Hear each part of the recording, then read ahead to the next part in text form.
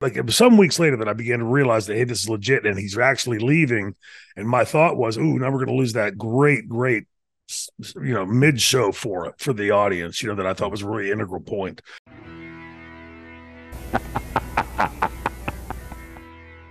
Before we get to the main event, Raven and Terry Funk, which we will talk about the match about more, I want to make mention that Sandman went in with cracked ribs. Funk was always injured, but the next month, Stevie Richards ends up with a career-altering injury, courtesy, sadly, of Terry Funk. I think it was another triple threat match, and Terry Funk dropped a guardrail on him in Buffalo, breaking his neck.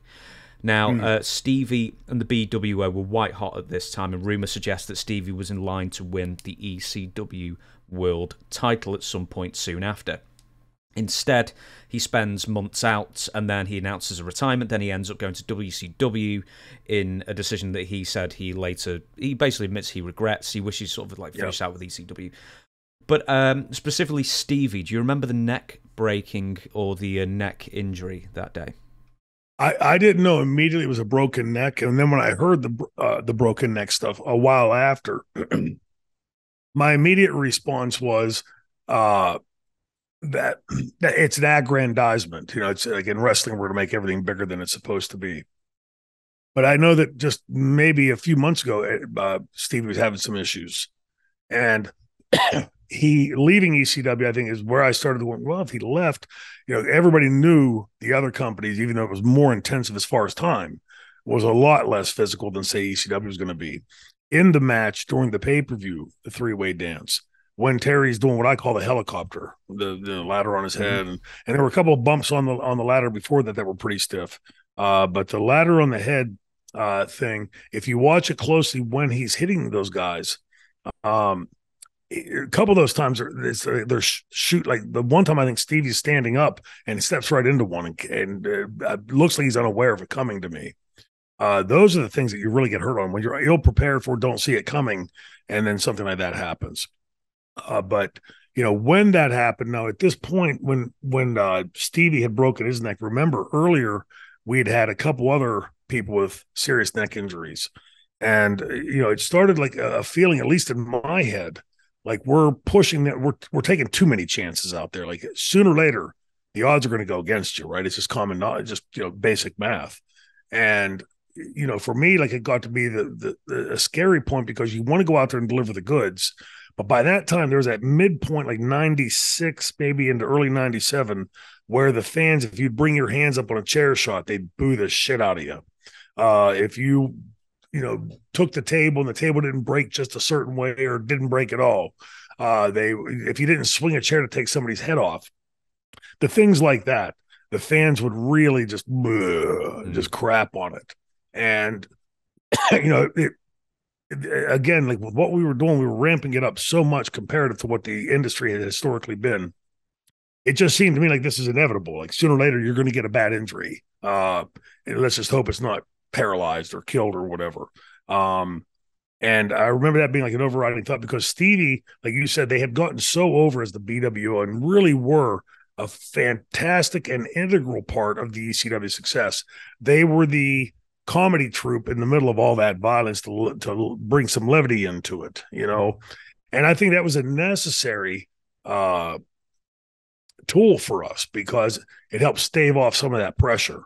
The crowd that if you didn't vent some of that pressure off, you might have seen a whole lot more incidences like with me and Franny and Gary, where we threw the halo down. And at some point, the odds will go. No matter how good Atlas was, and our security staff that were top notch, they can't watch everybody all the time. And all one person has to do is just one time sneak that knife in, sneak that gun in, and now you got a real debacle on your hands. So that was the big, like, as you sent me the link and I'm watching it, I remember watching it on the first couple hits with the helicopter. I remember like cringing, like Stevie stepped right into that one. And then Hack was going to take it purposely, right? You could see him walking right into them. And then a couple hard bump slams or, over the rope flips and stuff onto it. That kind of thing, when you're not hitting flat, that's really dangerous. When here's the mat and there's something sitting on top of the mat and you take the bump there, that hits you in the wrong place. and you could break a rib, break your back. A lot of things like that can go wrong. So it was some weeks later that I began to realize that, hey, this is legit, and he's actually leaving. And my thought was, ooh, now we're going to lose that great mid show for the audience, that I thought was a really integral point. I always saw Stevie as a much more impactful player than the business had ever allowed him to be in. He understood it. Like he in his crazy when they started the New World Order, the Blue World Order, then the Kiss takeoff and all those things, they were always so timely and so relevant, as that everybody in the building would get it instantly. And to see him leave, you got the sense that we had a real solid young talent that could easily have stepped into that next up role and filled it easily, and then even up from there. And so that's where I think for me that started becoming the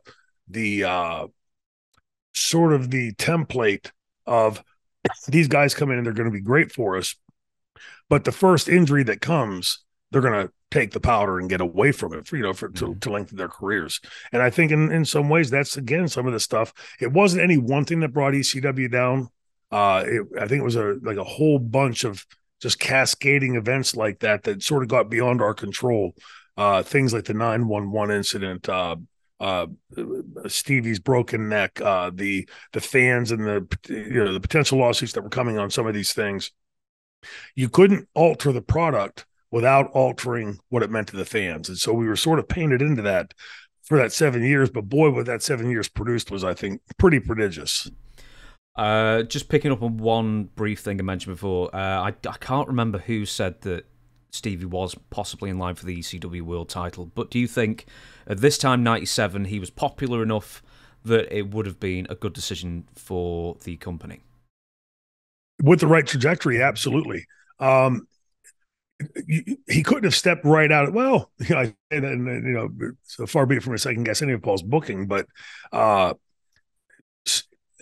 fans knew that Stevie could get in there and put on a good, solid match. And he hadn't yet been mixed in with the top guys yet. He was still just sort of playing around along the periphery.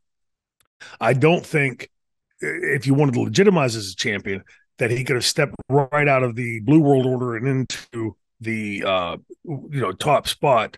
But I think you could have segmented his segue from that to that next thing. And it wouldn't, and I think that's probably what was part of that three-way dance. Because when you first sent me the link, I'd forgotten about that match. And my thought in watching it was, this is a weird makeup.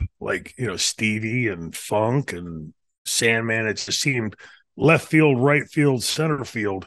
But they made it work. And I think it's a testament to Stevie's working and all three of them playing off of each other properly. There was a great chemistry there in that. As crazy as that sounds, because it was such a herky-jerky sort of spot stylized match meant to showcase, say, Sandman and Funk, and then Funk and Stevie, then Stevie and Sandman. Those are hard matches to pull off, and I thought they did a really good job, especially considering one of those guys was basically at that point really an enhancement role, and showed they could be a lot more than that.